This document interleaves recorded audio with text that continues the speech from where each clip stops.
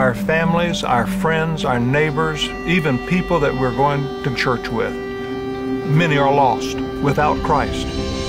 There's no other way for you to be saved. There's no other way for your sins to be forgiven except through the blood of Jesus Christ.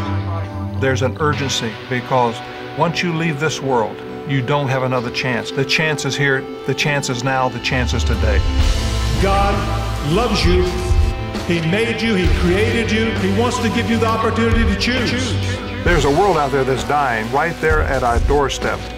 And the question is, what are we going to do about it? I just can't sit back and do nothing.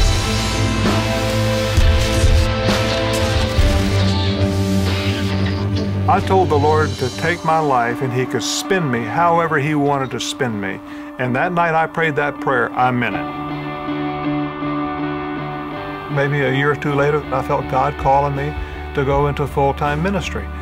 I was afraid people may compare me to my father, and I would always be a disappointment to people. And I just realized that wasn't my problem. My problem needed to be taking the gospel of Jesus Christ to the best of my ability. I want you to know that emptiness in your life, that big hole in your life, only God can fill that. There's power in the gospel, and that's what's important. They could care less what I say. It's about what God says, and it's His gospel. God loved you so much that He sent His Son out of heaven to this earth on a rescue mission. When you tell a person that Jesus Christ is God's Son, when you tell a person that He shed His blood and He took our sins to the cross, there's Holy Spirit-filled power in that message.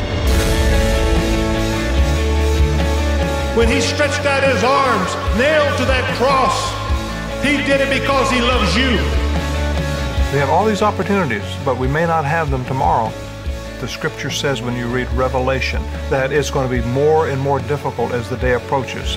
We're losing ground, and we're losing it quickly because we're not being attentive to the freedoms that we have. The church has just a little window of opportunity in this country. We got to do something that's bold, something that's different. Let's use our resources, let's use our gifts, our talents to take this gospel message to the ends of this earth.